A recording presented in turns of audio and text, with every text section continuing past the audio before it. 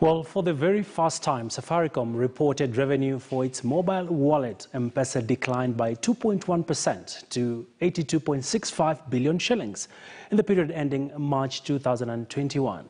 The reduction was linked to an order by the Central Bank of Kenya to zero-rate fees for transactions worth 1,000 shillings and below.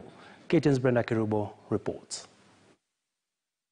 In a bid to cushion Kenyans from coronavirus-induced economic hardship, the Central Bank of Kenya agreed with financial institutions to waive fees on transactions for 1,000 shillings and below. This applied to person-to-person transactions, bank to Mpesa wallet, and Mpesa wallet to bank transfers.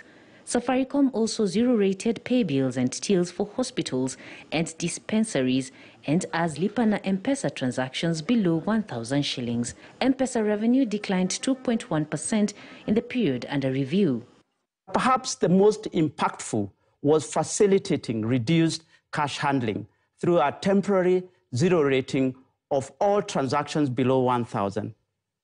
Over 1.7 billion transactions valued at Kenya shillings 4.4 trillion were zero-rated during this period. From 1st January 2021, the order was lifted and there was a significant recovery in the second half as revenues grew by 10.1%.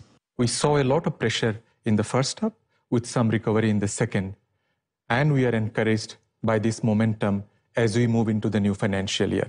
Despite the revenue decline, total Mpesa transaction value grew 58.2% to 22.04 trillion shillings, while volume of Mpesa transactions grew 29.8% to 11.68 billion shillings. The business added 3.4 million one-month active Mpesa customers, growing at 13.6% to 28.31 million in the period under review. With Safaricom's push towards ramping up mobile money, the firm is now placing emphasis on this business line as voice revenues continue to flatten. Brenda Kirubo, KTN News.